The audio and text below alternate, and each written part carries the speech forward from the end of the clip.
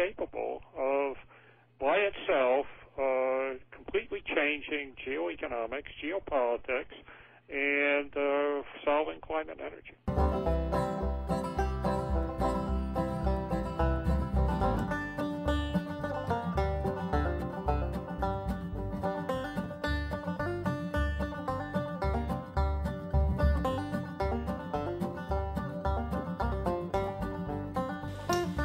So what's this Rossi reactor then? Why do you consider it so important? Well, this picture shows Rossi with his device, which he calls the energy catalyzer, or E-cat for short. He says what's happening is there's a nuclear reaction involving nickel and hydrogen, and since nuclear reactions produce so much more energy than ordinary chemical reactions, this means you can get a vast amount of energy with very little consumption of fuel. Furthermore, you won't get any greenhouse gases produced. What is the evidence that a nuclear process is involved? Well, there's some suggestion that copper is produced and that nickel has been transmuted into copper, but clear evidence is in regard to the amount of energy it produces. So there's a maximum amount of energy you can produce in a chemical reaction. So if the device is producing vastly more energy than that, then it must be something else going on, either a nuclear reaction or some unknown process. It's been investigated a number of times. People have teams have come in to investigate it. For example, in February this year, a test was carried out that ran for 18 hours. The amount of heat produced during that time was measured at 270 kilowatt hours. And that is the amount of energy you would get from 25 kilograms of petrol. And since the size of the reaction chamber is only 50 millimeters, this rather rules out the idea of energy being generated by any conventional source. It would appear to be very good evidence. If anyone's interested in the details of this, there's a Wikipedia article on the Rossi Reactor. There's also the Low Energy Nuclear Reactions website. However, there are some problems with the idea that it is a nuclear reaction. Because first of all, conventional theory says that you need extremely high temperatures to get the reaction to go at a measurable rate. So people are sceptical on those grounds. On the other hand, there may be something wrong with theory. Because here we've got something happening in a solid. It's not in a gas with sort of isolated protons going around. It's in a solid, so it may be that many protons can cooperate somehow and intensify the effect. So I think that's not such strong grounds for rejecting it. Another piece of, another argument people have against this is to say that not many gamma rays are produced, in fact extremely small amount of gamma rays, and these fusion processes normally generate gamma rays. But then again we've got a very different kind of situation to what happens in thermonuclear processes, and you can see what might happen in this slide. We've got in two different situations. One is a rock just falling in air, it falls with a crash on some surface. The other situation is where it's falling through water. Now, when it's falling through water, the energy is just gradually getting transferred to water, and there isn't a big crash. So, I mean, that's just an example of why, of an explanation of why you mightn't get gamma rays. There's really very little in the way of theory. Actually, lots of attempts have been made to explain it, but there isn't enough evidence to show which is right. So, rather in the air. But it's, I think it's not impossible that an explanation will be found. How is the amount of heat measured? Well, this is really just school physics. You're putting cold water in and you're getting hotter water or steam coming out. And if you know how much water is going through, you know how much heat is produced, and that's all there is to it, really. Also, there's quite a bit of big difference in temperature. In some experiments there's a 5-degree temperature rise. In other investigations the water actually boiled. So you can't say that there are errors in measuring the temperature which are responsible for it. Why does energy need to be fed into the reactor to keep it going? Can't the energy it generates be fed back into the reactor so it can keep going with no extra energy input? According to Rossi, you can do that. He says it can be run in a mode where you aren't feeding energy in, but it's then difficult to stabilise it. So with practical applications, you want a reactor which can easily be stabilised, and so the devices he's building have energy being fed in, and you control it simply by altering how much current's being fed into the device. You say no greenhouse gases are involved, but what about radioactivity? Well, Rossi says there are no radioactive residues. It's not like ordinary reactors where you have radioactive residues which go on emitting radiation and heat as well for a very long time. And also he says, should there be something like, say, an earthquake, so on, then hydrogen would escape and the reaction would stop. So he claims at any rate that it's all very safe. Is it possible that Rossi is just fooling people? He's made it seem as if the reactor is heating up water, when he just is trying to persuade people to invest in it, or to buy it, when it actually doesn't really work. Various people think that this is all a scam, but it's not that plausible idea, because he allows people to investigate it, and they can decide what to measure, how to measure it. And they can also look inside and peer inside. The only thing they can't look at is the reactor vessel, which contains his secret catalyst. But it doesn't matter if you can't look into that, because so what you're trying to do is to see whether it could produce this vast amount of heat that's been measured. And no matter what the process is, no matter what ordinary process it is, you can't produce more than a certain amount of energy in that amount of volume. So it doesn't really matter, you can't look inside. The reason he doesn't want people to look inside is that they might discover how he does it. And he obviously, since it's a commercial enterprise, doesn't want other people to be able to make it.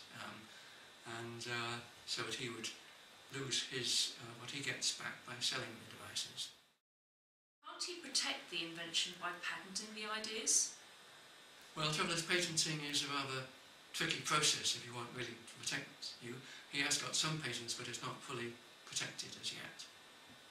If this is as important as you believe it is, how is it we haven't heard about it? Well, that's a very interesting question. One wonders about this. Why isn't Nature, say, writing this up? I mean, the details are available, and Nature doesn't seem to be interested. However, if you were in Sweden, you would know about it, because there's a Swedish technology journal called Ny Teknik.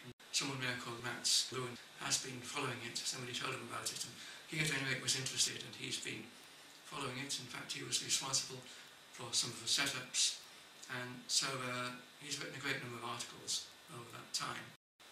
But it's funny that people aren't interested, but it has its historical precedents.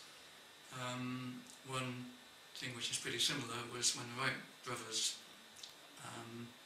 they got their first flying machine, and people had seen it, and you would have thought this would be a tremendous interest, but very little was published.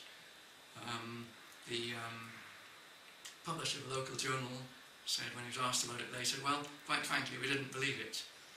And then there's a typical example of scepticism was a newspaper which said, the Wrights have flown or they've not flown. They possess a machine or they do not possess a machine. In fact, either flyers or liars. It's difficult to fly. It's easy to say, we have flown. So that really shows how the sceptical mind at work dismissing something in that way. So in the case of Rossi Reactor, people are just saying, well, it's easy to overlook something, but the question is what has been overlooked. It's such a simple measurement that it's not really clear what could have been overlooked. But of course, part of the problem is the history of cold fusion. Pons and Fleischmann brought out their original spectacular claims in a press conference they were rather pushed into, and there's a lot of scepticism when they were attacked. There's a problem of actually people tried to reproduce the experiment, but they didn't really. They thought it was a very easy experiment. You just had an electric current, and lo and behold, the reaction would go. But it wasn't actually that simple. So the result was a lot of people failed to get anything to happen, and they denounced Pons and Fleischmann, said this is all incompetence, and somehow their voice was heard more loudly than the other people who were successful. The skeptics got in first, and so the skepticism bandwagon role Somebody invented the phrase fiasco of the century to describe it, and become the well-established fact that cold fusion was a delusion. So Rossi had to fight against that general viewpoint. But he's really not so bothered about what the scientists think. In fact, he wasn't that keen on having scientists investigate. His original plan had been simply to make a big reactor producing so much power that people couldn't say nothing's happening. So that's how it went. Is the reactor claim really so unbelievable? Well, it looks unbelievable at first sight, but always in physics there are things you haven't thought about, and I think the thing here, one of the possibilities, is that you're getting energy concentrated into a point, as I said before. A very familiar example of concentrating energy into a point is just hammering a nail. The energy you have wouldn't be able to get you into wood or whatever, but because it all gets concentrated into a point, that forces its way in. And so something like this may be happening. You may be pushing the hydrogen into the nickel, and there's some obstruction or bottleneck, and a lot of energy is produced in that point. That's just one possibility. Another thing which is really quite similar, which people haven't thought of in this context, but someone called Seth Putterman, he and his colleagues got a device to work which actually produced nuclear reactions in a tabletop experiment. And the way he did this was something called a pyroelectricity. You heat up a substance and an electric field is produced. And that electric field he focused onto a point, and so there was a very strong electric field at that point, and that he had his crystal in deuterium gas, and that ionized the deuterium, and that the electric fields imparted so much energy to it that there were nuclear reactions and neutrons were produced. So, I mean, it shouldn't be thought of as so impossible, and well, Fleischmann's original idea was let's try having a material where hydrogen can be pushed in with high density. Let's push in that hydrogen with an electric current. Let's see if anything happens, and lo and behold, it did happen. And so it's been a gradual development, but Rossi's advance would appear to be to discover a secret catalyst which makes the reaction go much faster, make it a practical source of energy. So what do you think is going to happen? Well, as I see it, there are two different worlds. There's the world of the academic and the world of a practical person. The academic is mired in theory and wanting absolute proof, and says this is nonsense, at least that's a general view. Meanwhile, Rossi is going ahead in the practical sphere, where he's building these reactors, and people will, one hopes, see that they're producing lots of energy. His first reactor is due to be produced in October, and he has a buyer for it. People, by the way, don't have to pay until they're convinced that it is working, which is not what fraudsters do. So I think gradually it will take off. The unfortunate thing is there's been a delay.